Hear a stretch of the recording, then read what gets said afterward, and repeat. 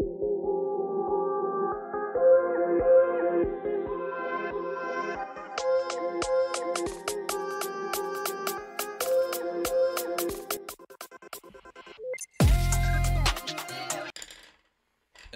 and welcome back to this installment of Zarathustra Summer, where we're running over some parts of Nietzsche's Thus Spoke Zarathustra, and we're having a look at how Nietzsche in this book is trying to reevaluate the civilizing principle. By that I mean, how do we identify ourselves and distinguish ourselves from others as being higher or more civilized, more human? In this section, we're going to have a look at kind of the end of the prologue, which deals with the last man. And here we really get a kind of more detailed description of the last man and what he is. What makes a last man a last man. Right. So there's a few different themes we're going to play around with here. So Nietzsche will, in his attempt to shake up the townspeople, because in this previous sections we went through, Nietzsche goes from his Zarathustra goes from his isolated spot on a mountain down to the town, down to the townspeople. And he's trying to, I suppose, kind of shake them up, wake them up a little bit, maybe trigger them a little bit, as we would put in the modern vernacular. And the townspeople, you know, they're very arrogant and they're very dismissive of him. And Nietzsche came across, which we're going to get back into in a second, a tightrope walker who was walking along a tightrope, and he fell, and everyone just ignores him. They think Zarathustra is weird and crazy, and they think the tightrope walker is just a stupid guy who's just getting himself into trouble for no reason, kind of thing. And so we're coming across Zarathustra's kind of tension with the townspeople, and the townspeople are very much last men type figures. So I'll read a little bit from the dialogue. He says, it is time for man to fix his goal. It is time for man to plant the seed of his highest hope. His soil is still rich enough for it, but this soil will one day be poor and weak. No longer will a high tree be able to grow from it. Alas, the time is coming when man will no more shoot the arrow of his longing out over mankind, and the string of his bow will have forgotten how to twang. I tell you, one must have chaos in one to give birth to a dancing star. I tell you, you still have chaos in you. So, Zarathustra's fear here is that, like, men have forgotten how to overcome themselves, how to be more than themselves. They've lost this we call kind of vertical, what Peter Sloterdijk would call vertical tension, a sense of ourselves which is bound among sense of highness, lowerness, and so on. Now that doesn't mean that the townspeople and the last man don't have a kind of arrogant assumption that they are higher, but this is different to a kind of authentic desire to overcome and to be authentically higher. These are kind of two different things. And Nietzsche's kind of trying to, I keep saying Nietzsche. Zarathustra is trying to, well, it is Nietzsche. He's trying to warn the people that the loss of this desire to overcome, this willingness to overcome, is going to be pretty detrimental, and it's going to change the very nature, the very ontological and spiritual kind of being of humans themselves. Like, it's almost a bit like, you know, what would happen if we put microchips in people's brains and control them. Like, humans are just different after that, you know? It's like, what happens after humans go from living in hunter-gathering communities to living in agricultural communities? Like, we're kind of like intrinsically different after that. There's something that's like a substantial historical change here, and not a change for the better either. Which Nietzsche is trying to warn about, and obviously the very Dionysian side to Nietzsche, which is like chaos. There's still chaos in you, and chaos is a good thing to Nietzsche, because I think, I know today chaos kind of seems this kind of something which anarchists or someone who chaos has a very political connotation today, but I don't think Nietzsche is talking in strictly in this kind of modern political sense. Chaos for him is, I think, the ability to kind of shake up our assumptions of who we are. We are civilized, enlightened beings. We are higher than the barbarians, and so on. Chaos means I think the willingness to allow these identifications and assumptions to be disturbed or challenged, maybe not even destroyed necessarily, like kind of nihilistically, but challenged. So then he continues on and he says, "Behold, I shall show you the ultimate man," which is just the translation in this book is what we normally call in popular terms the last man. Behold, I shall show you the last man. What is love? What is creation? What is longing? What is a star? Thus asks the ultimate man and blinks. The earth has become small, and upon it hops the ultimate man, who makes everything small. His race is as inexterminable as a flea. The ultimate man lives longest. We have discovered happiness, says the last man, and blinks. So, the last man is obviously a figure of arrogance, but he's also a figure of something who can't be exterminated, which is interesting. He can't be destroyed, and I think this is because he's sort of so bound in his own self-preservation. I'm reminded a little bit in these passages of Lord of the Rings and the Hobbits. And Hobbit is a word I think Tolkien got from the word habit, creatures of habit. And they don't go beyond their little community. They don't kind of wonder what's beyond the horizon. They don't venture out, and because of that, they often don't get into conflict. They don't get into risk. So they end up living longer. And at the end of Lord of the Rings, when Frodo and Sam return to the Shire after this big crazy world historical events of the end of men, and they return to the Shire and no one even knows what's happened. It's just like nothing's happened there. So the last man is someone who lives longest, and I think again this is sort of Nietzsche's anti-Darwinian side coming out.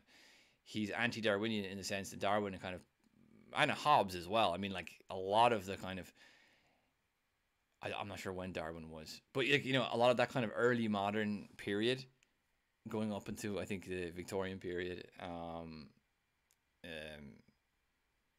and it was.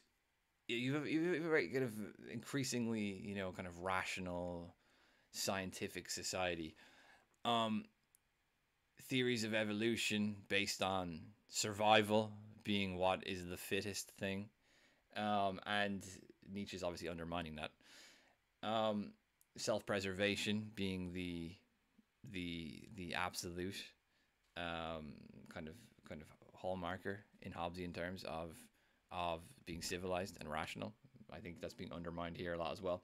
And I like the way he describes the last man as someone who said, "We have discovered happiness," says the last man, and blinks. And blinking, I thought was funny because it reminded me of the NPC meme. The last man, he seems to, if someone says something and blinks, it's almost like they're kind of like an automaton. It's a very good kind of a literary description of of a kind of automaton, which is reminds me of the NPC meme, because you could just imagine these people just repeating these mantras and then blinking, just like, this is what orange man bad, blink, So, and again, I think the NPC meme is relevant to Nietzsche's last man because So, for example, if we were looking at like ancient Romans or ancient Greeks, and they were like civilized, but in this ancient sense, in this very classical sense, where they were in the middle of war, conflict, building civilizations, exploring new lands, engaged in like very very kind of how can you say, like imminently engaged in politics and philosophical thought on a day-to-day basis. You're kind of in the middle of like your struggle for excellence, right? Um, but once in the modern era, when a lot of that's being done and it's being built, and you're kind of just sitting in the rewards of it, there's a lot of assumptions of your highness, but there's not a lot of like showing it. There's not a lot of like being it, struggling against something. It's kind of just given to you, and you're kind of just sitting in the middle of it.